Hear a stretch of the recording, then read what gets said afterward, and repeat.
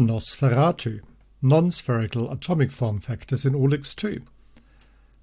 A very brief overview of how you run it in the latest version of OLX2 1.3. If yours doesn't look like this, then you have an old version. Make sure you're running the latest version of OLX2. You could try this with sucrose, but first I'm going to point you towards another structure. Let's use alanine and load that structure. It's a very small structure, so this should work on almost any machine. We first go to work and refine. Make sure you've got OLX2 refine selected. This is a CIF file I have loaded. That's why this is green. Before we do anything else, we're just doing a few cycles of least squares using OLX2 refine. So this extracts everything in the CIF file and you are good to go. Now, in order to use non-spherical form factors, you need to tick this box. That gives you some options, and the most important one right now is update table. So you choose the program that you want to use. Tonto, that's always there, it's shipped with OLX2. I'm going to choose Orca. You choose a basis set and you choose a method. I'm going to choose PBE, which is quite fast. You also can choose how many CPUs you want to use. If you only see one CPU in your computer, then that is because you haven't got parallelization enabled. So if you're on Microsoft Windows, you need to install the MPI extensions to make this work. We're all set up and we're going to refine the structure. So this pushes the structure to Orca. Orca does the molecular wave function calculation.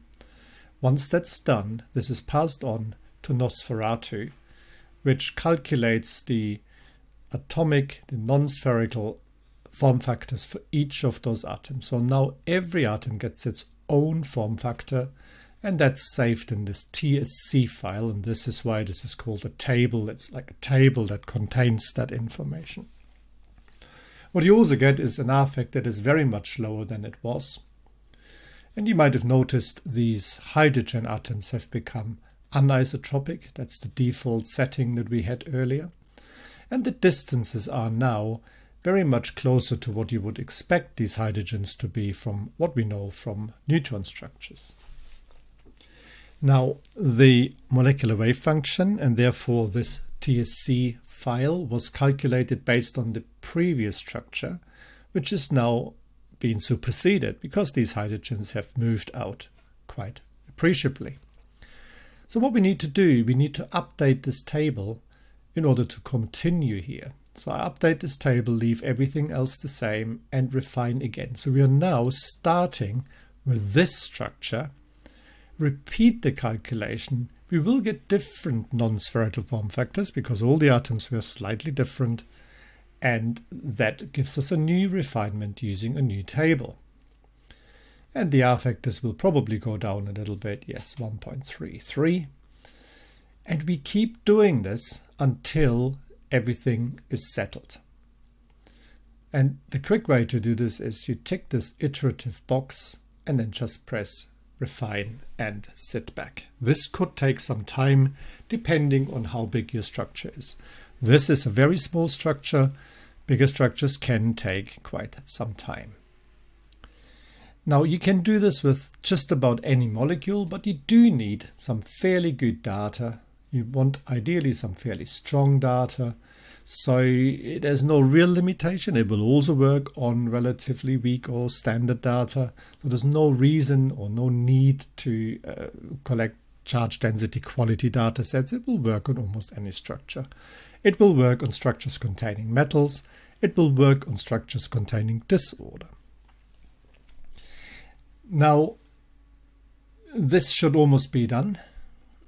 I would have not normally run it like this, because when you update the table at some point, you might want to consider slightly more sophisticated basis sets.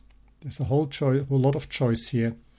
And also you might want to consider to grow this molecule, a cluster of molecules. The molecule does not grow itself, but to create a cluster of molecules where hydrogen bonding is explicitly included, which may give you slightly different final answers. So it's quite important to be clear what you're doing. But this video really was only about the basic movements and how you get started with NoSpherA2. Please read our recent paper in Chemical Science and watch out for more videos to come and for training sessions that will happen in the near future. Thank you for using OLX2.